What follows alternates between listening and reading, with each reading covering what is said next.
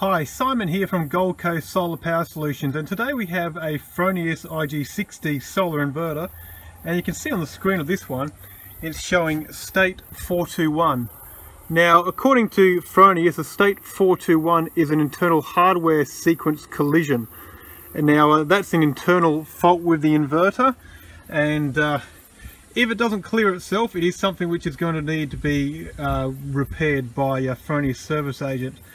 So look, the first thing to always try and do is try to reboot the system and see if that clears the error.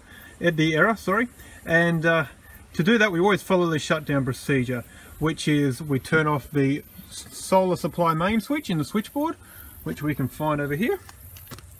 There we are. We just throw that one off, and then we turn off the PV Ray DC isolator. You might have multiple PV Ray DC isolators.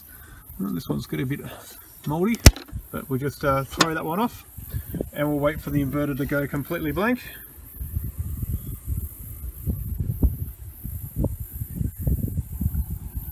Just give it a few moments. And there we go, the inverter's gone completely dead, and then we'll try a reboot of the inverter. Now, the reboot procedure isn't as important as a shutdown procedure, but what we'll do is we'll turn on the DC, and then we'll throw on the AC as well. And the inverter will go through a startup procedure, which usually takes a couple of minutes. And so we'll wait to see if the error clears from there. Now, if the Fronius IG60 inverters usually came with a 5-year warranty as standard.